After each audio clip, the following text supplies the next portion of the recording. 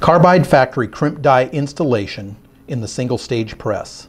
First, ensure that the lock ring and the adjustment knob are out as far as they can be. With the ram at the top of the stroke, screw the Lee Carbide factory crimp die into the press until it just touches the shell holder. Set the lock ring.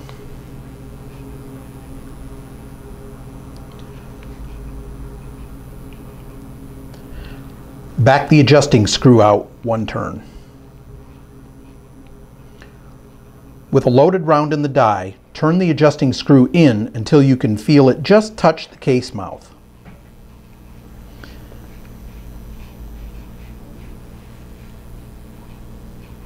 Then move the cartridge out of the die slightly and screw the adjusting screw in 1/2 a turn for a light crimp and 1 full turn for a heavy crimp.